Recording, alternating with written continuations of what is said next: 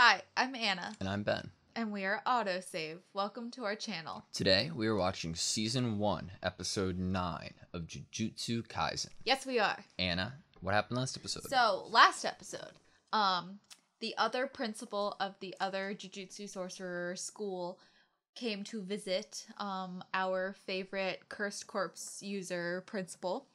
And he brought along a few of his students, which surprised me. I didn't think there would be any altercations or interaction with the students from the other school until the exchange event. But he brought along Toto and Mai, or they just followed him. Well, Toto had business in the area. His business is that he loves a certain type of woman. And that brings me to my next topic. He asked Fushiguro what his type of ideal woman was. And unfortunately, though Fushiguro lit up the hearts of women everywhere, he did not say the correct answer for Toto. He said that as long as she has unshakable character, I won't ask for more. What a shitty answer. Swoon! Amazing. Wrong answer. Next.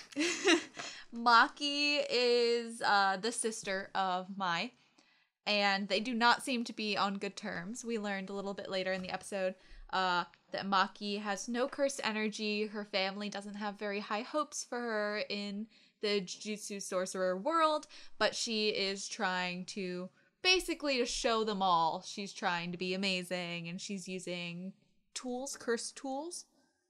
Weapons, right? Weapons. Her glasses also allow her to see curses. Yeah.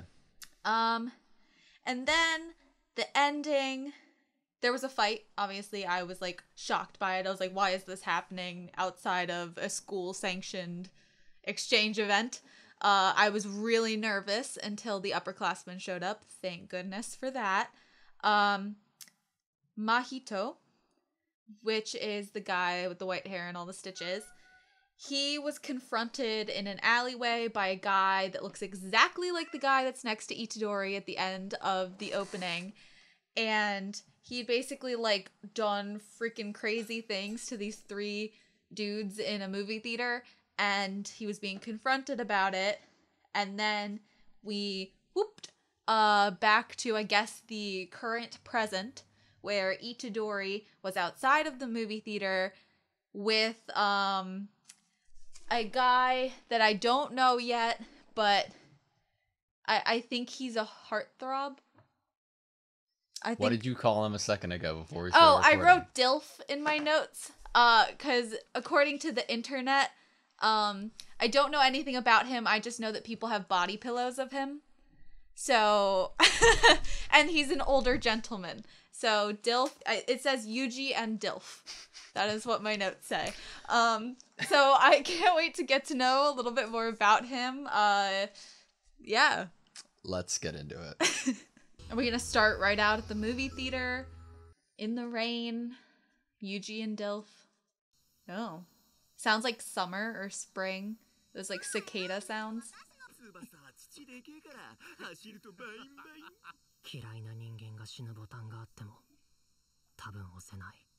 Oh.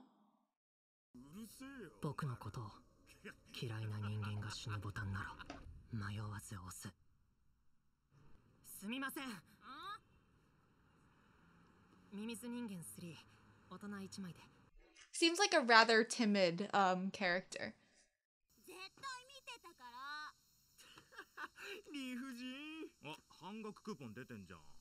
Piece of shit. Tell her what?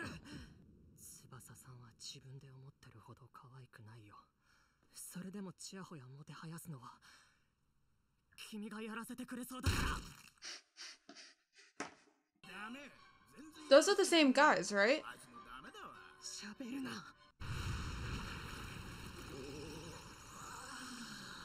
That's him.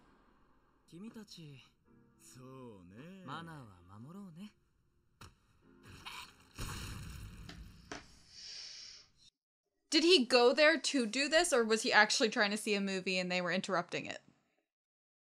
Creating Humans. It's an odd movie to be seeing when that happened. They look like aliens.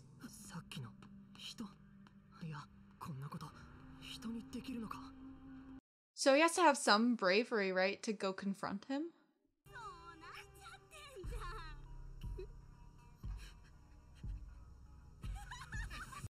Jesus. No. Can a curse make someone a curse? If he's that strong, like this guy obviously is super strong because he's like more humanoid, he can communicate. It's not like how demons or vampires work, right?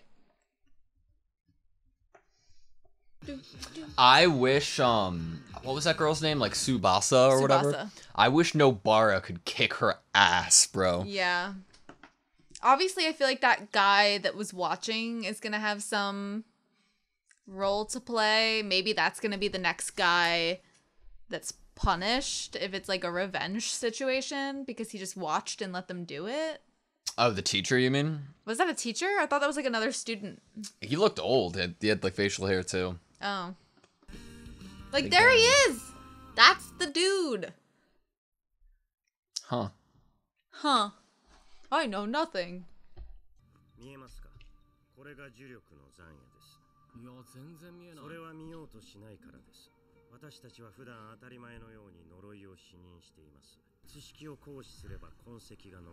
It's like elemental sight in Genshin Impact.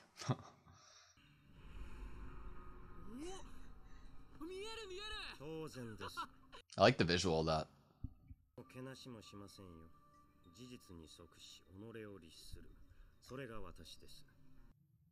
Obviously, this guy is a friend of Gojo for him to be trusted with Itadori right now. Maybe.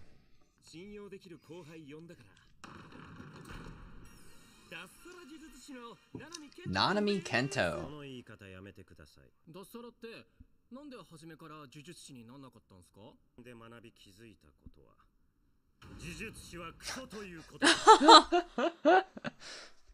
I mean, Gojo feels that way a little bit about the higher ups.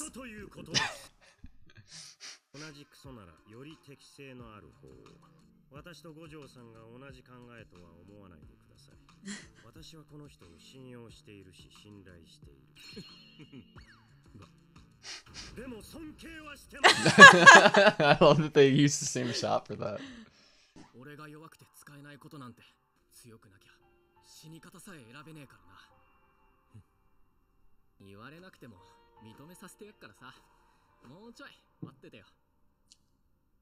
They're like the two dads, and Itadori's the son. Looks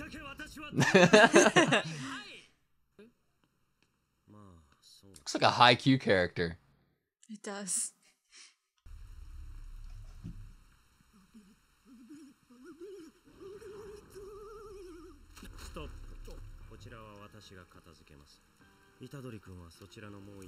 The one over there. Were they drawn there because of what happened?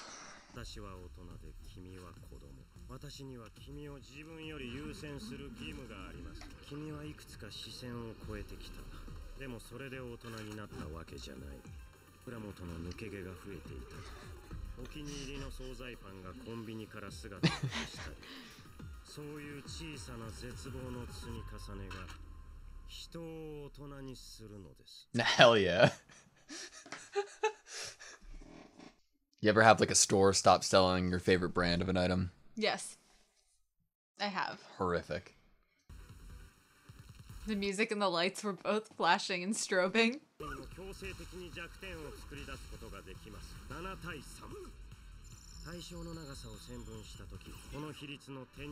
Okay. I like that he thinks about it.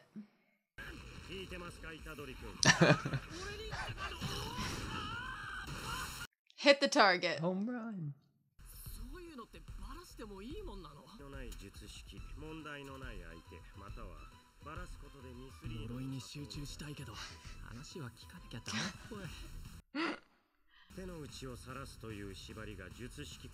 Is he talking so much on purpose, knowing that Itadori can't pay attention, just to like distract the curses?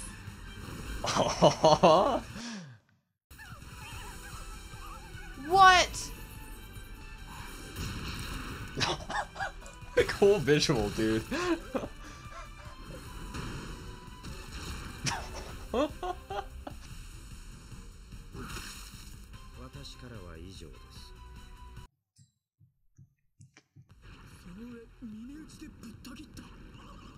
What a badass, dude. It's part of, like, the pact or the ability that he has, you know? Detergent and lunchbox. What is this visual? Is this from his training? Those Look at his hair glasses, down. bro. Yes. Oh, yeah.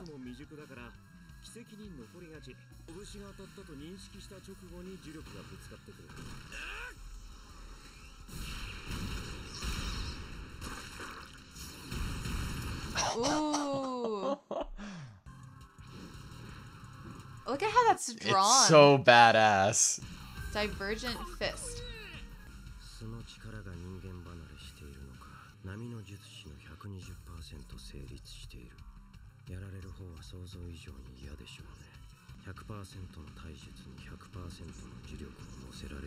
He'd be pretty scary. That man.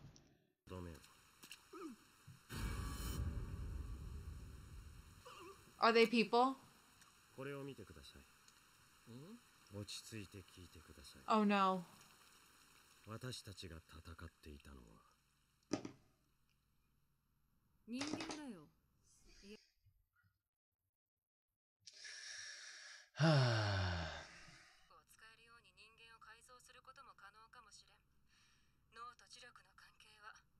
They may be able to get someone to be able to use cursed energy?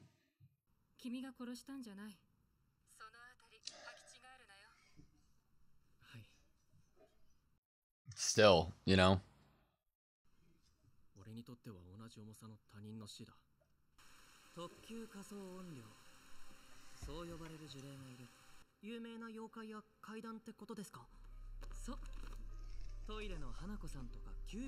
Nine-tailed fox.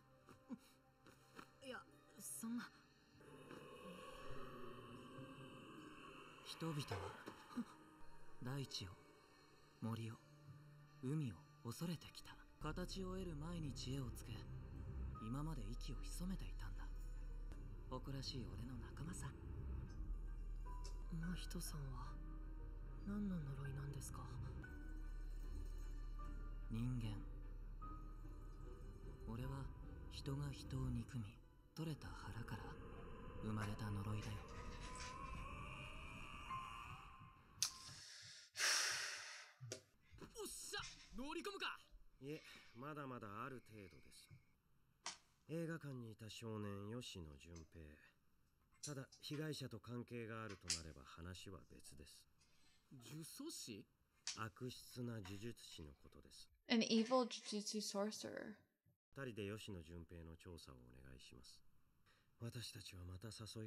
I mean, I thought it was weird that he was just having footprints literally leading. Yeah. In the opposite direction we knew him to go in.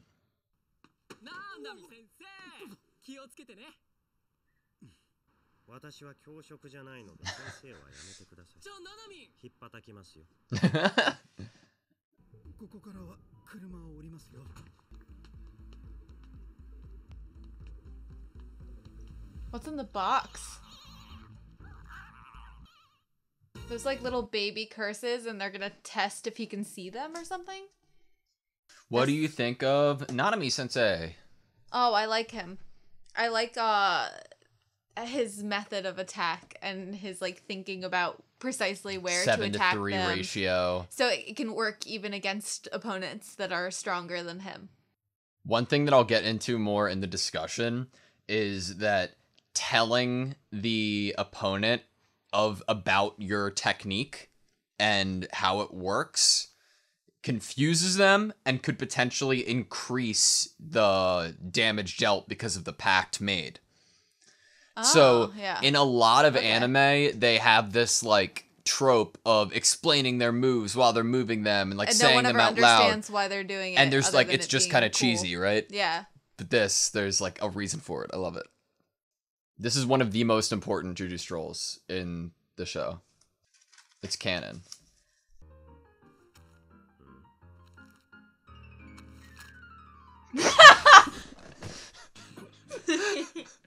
All right, close your eyes, close your eyes, close your eyes. Oh my god. That Back to was the discussion. not what I was expecting. All right, that was Jujutsu Kaisen episode 9. Yeah, it was. What'd you think? This episode had a lot of new things get introduced. I'm a little like, I wish I could rewatch it, honestly, because A lot of information. There was a lot of information, a lot of like new kind of character introduction, a lot of new locations that seem to be possibly important that we're gonna see more in the future. Like the hideout where Mojito was. Obviously this kid that was there, Yoshino Junpei. Yeah, in the opening, you see him, like, palling out with, Itadori, like, as if they're friends, but it seems like it might be, like, have to be a double agent situation, because it seems like, I think they said briefly that a certain type of curse could possibly, if they were able to turn people into curses, they could then even maybe give people cursed energy. And I'm like, is he gonna use this kid? Because obviously the kid approached him and was like, how do I do that too? So I wonder if it's going to be like a double agent situation where Itadori is going to have to try to befriend this kid and kind of talk him out of the mayhem, I guess. Use him to get closer to Mihito, but then it could also be a double agent on the other side.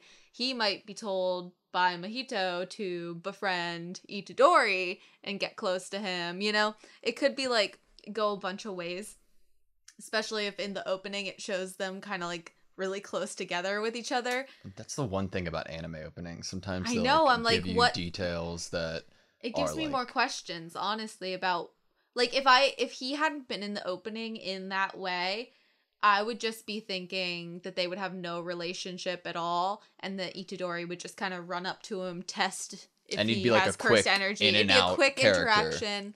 Yeah, but he's just gonna. I would think he'd probably die at the end and or be saved or something. Yeah, but because of that, it makes me think that he has more of a role than he. I don't know. He might have more of a role. It seemed when Mojito kind of pushed his hair back a little bit, there was a red mark like right here.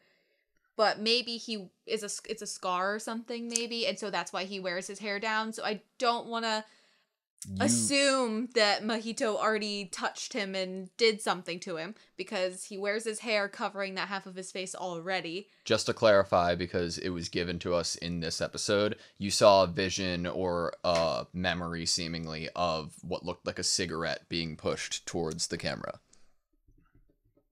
So he's possibly from an abusive household, and or those guys that are bullying him did that. Yeah. Okay. That's, I think, what could be taken away from I was so just wrapped up trying to understand everything that Yeah. I definitely missed some things in Yeah. this episode. Like the whole time that Nanami, right? Yeah. Satoru? Nanami-sensei? Nanami Kento? Oh, Kento? I call him Nanami-sensei. But he said not to call him sensei. Well, he's my teacher. He, during his explanation of his technique and his talking to Itadori, I was so in the moment of trying to understand where these curses came from and how was Itadori going to fight them, but also trying to understand how Nanami was fighting them, but also like, oh my gosh, you're confusing Itadori by talking so much when he's trying to fight. I mean, Nanami-sensei was fighting while talking, so why shouldn't Itadori I know, it's a good lesson to be able to multitask. Itadori showed us that Divergent Fists, I think is what it was called. It was called that, and it was given that name, seemingly, by Gojo-sensei. What? It makes sense that he would give it a name like that, because I'm pretty sure he used very similar words when he was talking about his own powers to... What was his name? The guy with the volcano on his head. Goju... Jogo? Jogo! Gojo Jogo. That's what it was. Jogo. he used similar words to Divergent, so it makes sense that he would choose a word like that to name a cursed energy move of Itadori's. I was like super into it when Nanami was talking about the percentage of power and how if Itadori was putting like 100% of his cursed energy into that move, like who even? Yeah. No one wants to be there. No one wants to be on the opposite end of that punch kind of thing. What do you think of Nanami Sensei's like approach, I guess, and reasoning for being a Jujutsu sorcerer now? Like he said that he wanted to do the job or career that was like more enjoyable, or was the one that didn't suck the most, and they both suck. And I like that, honestly. It seems like maybe he's from a family that was in this world, and that's why he went to school for it, and probably might have borne some more disinterest in him. But he has the kind of right lifestyle mindset, in my opinion. Why would you want to do something that sucks so much? You'd want to pick the least sucky job. I loved his lines about like being an adult isn't like your age even, like those little inconveniences, those little things that are depressing or distressing into your life, those little instances. And they come from time. Yeah, that build up. Those are what make you an adult. I was like, whew, yes. I think we all can relate to that, especially like in the current state of the world. The inconveniences that have been on our lives have made at least me feel more grown up than I did 2 years ago. Yeah. Probably with a lot of time of being home and or focusing on what's important in life more. Yeah. I really, really, really liked this certain particular Oreo flavor. And it was like birthday cake Oreos. And years ago, like when I first like was introduced to them in high school, I was like obsessed with them. I would eat them like all the time. I'd always go to the local grocery store and pick them up, and I'd eat them constantly. And then they stopped stocking them. And for months and months, I couldn't find them anywhere. And then I finally found them on Amazon, but instead of like a normal Oreo pack price, it ended up being like $45 for one pack of Oreos. And I still bought it. I spent $45 on a pack of Oreos. That just happened to you recently, too, with something that was like either Cheetos or Doritos or something. Was it Doritos? And it was like some obscure flavor that we have yet to find again. It's the green pack of Doritos. It's like Vita salsa or something. It's like it's the green pack of Doritos that's salsa. Yeah. And they're my favorite things in the world. And they don't sell them anywhere now. They don't sell them like in small bags or in the big bags. And that is why I'm an adult. Because they aren't available to me anymore. Yeah. I'm sorry. They make something good and then they get rid of it. And that's what makes you an adult. Yeah. Is that you lose the little joys you have in life slowly but surely. I love the visuals of Nanami's attack, like how like he sees the scales in his eyes and then like ugh. I was wondering if his glasses do that for him. Like what is that? And cuz you know how Maki's glasses are a tool basically that have it so that she can see curses. Do his glasses help him pinpoint the correct location, and or was that just a visual of what goes on in his mind? Good question. I don't know, because we're talking about magic and sorcery here, so I feel like it could be that the case. Did you catch what they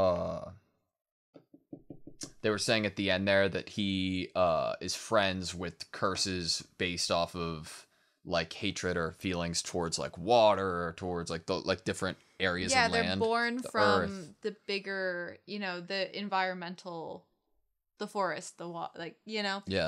And he was born from gut, like a human hatred and fear, right? Like they're born from what, the fear of the water, the fear of the forest. No, I don't think it's just fear. Like I guess negative energy emotion. Yeah, or like involved in those environmental areas. I mean, like big environmental areas are thought to be very like spiritual places. Have a lot going on energy wise. So I guess that kind of makes sense. So now Yuji's on a mission, being a little sly boy. Yeah, he's on a mission, but like it's kind of like Nanami already knows where.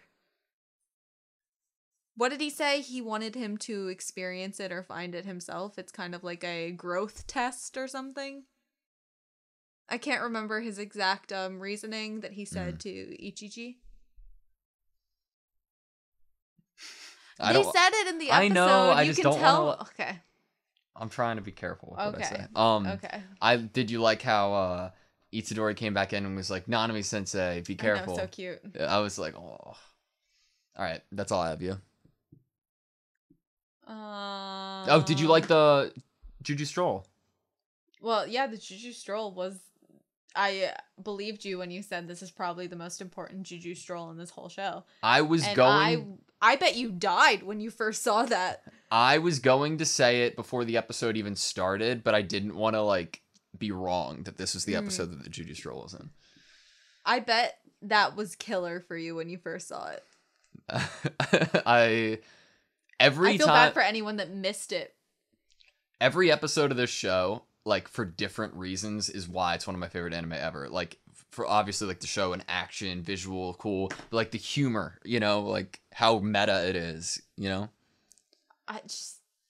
Smash Bros. I mean, like, they bring up Jennifer Lawrence. Such current things, and then obviously that penis joke was a very just normal schoolboy kind of joke. I mean, I would totally do that to you.